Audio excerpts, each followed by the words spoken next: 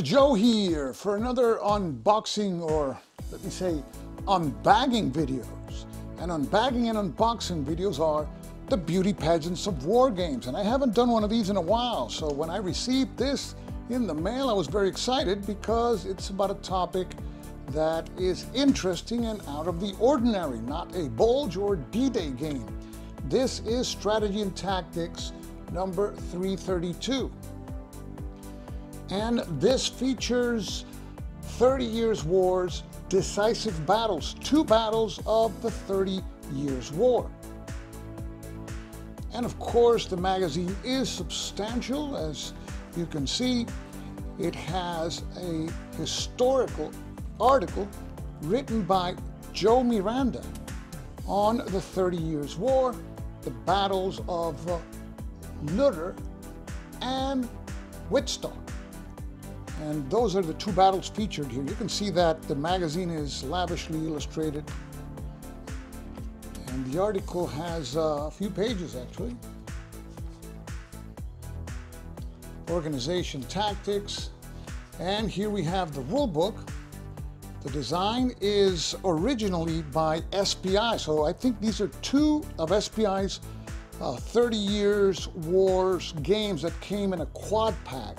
I've spoke to people that work with Strategy and Tactics magazine, and they have changed their approach to playtesting, and I think their games have improved in quality as per the feedback that I've received by other people and the ones that I've seen myself. Here we see illustrations of the counters.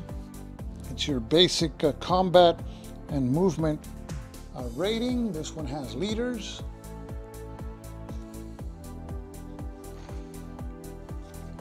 And the rule book comes in, and I believe it's going to be around 16 pages. Here we have the last page of the rules, but I can't see the number. Okay, page 12 is the last page of the rules, and then we see the scenario information from Lutter, August 1626. And we have Wittstock. So this is the other scenario. And here you have some tables, and of course you can detach the rule book. And the article continues, so it's a pretty substantial article. And of course, there's other articles like Alexander the Great. And we have here forward to the Meuse, the Panzerlehr division in the Battle of the Bulge. So you see the Battle of the Bulge shows up in one way or another, like D-Day, everywhere that wargaming, board wargaming is related.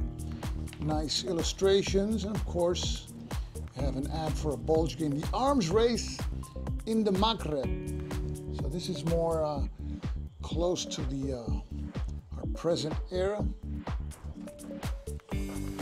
So you have the Did You Know section. So it's very well illustrated. I'm very pleased by the direction that Strategy and Tactics has been going.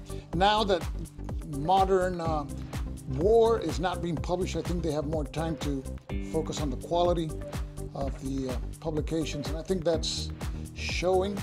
Now, here's the counter sheet, and decision counters used to be very thin. Some games have improved the thickness, and this is one of them where the thickness is pretty substantial. These are 5/8 of an inch counters.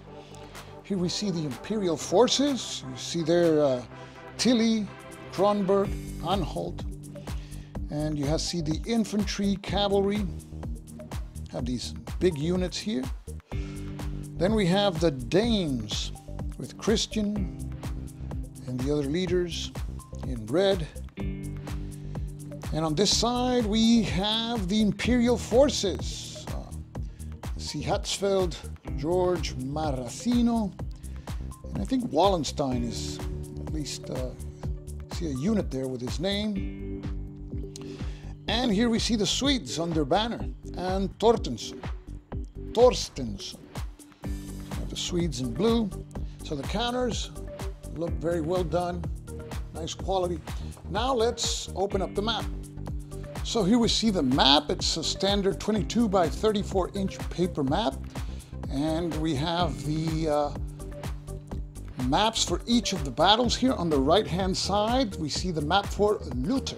And we can see there the terrain features. The map artist is Joseph Yost, who has become one of my favorite map artists. I really like his maps. Of course, you can see those maps mostly in the magazine games published by Decision Games Press. They're very nicely done, and here the map is very nice and also very easy to understand. You have woods, you have ridge hexsides, you have some streams,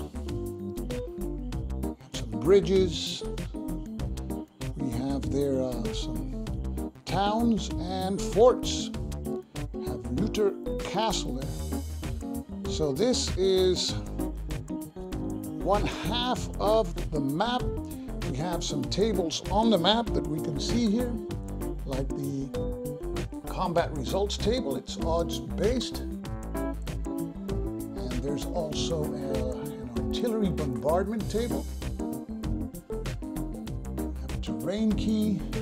There's also an explanation of the combat results here. And on the left side here, we see the terrain effects chart. Effects on movement and line of sight and combat. And then there's some tracks here for Lutter. Got a turn record track, demoralization level, so you keep track of that there. And on the other side, the same thing for the, I believe this would be the Imperial side.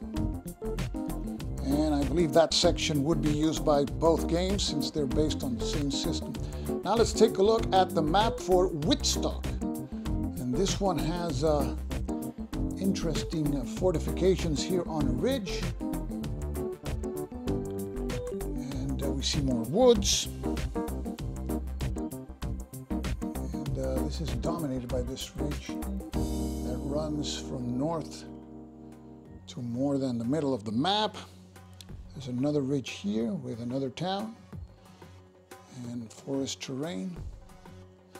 And what I like about the map is that the hexes are very big. For example, here I have a sample counter, and let's place it in one of the hexes so you can see that they fit there comfortably. So you can see. And I like that because you can see the terrain feature and its surroundings. You don't have to lift up counters to see what's beneath it. So they rest comfortably there, and it's always good.